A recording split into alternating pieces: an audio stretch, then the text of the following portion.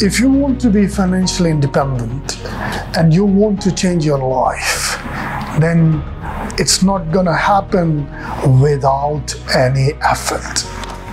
You need to make an effort. Effort is really important to change your life into a financially independent person. A lot of business ideas around you. Someone tells you, invest, open, start a restaurant, a saloon, coffee shop, and so many ideas your friends are giving you every day. But are they your businesses? This is a key question. Which business to start or what to do, which is going to transform ourselves, is always very critical.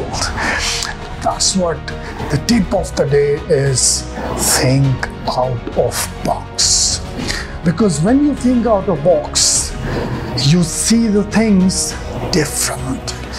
If there are 1 billion people thinking about the same concept to sell, you're looking into a different thing, a different way. And that different way is going to make yourself financially independent.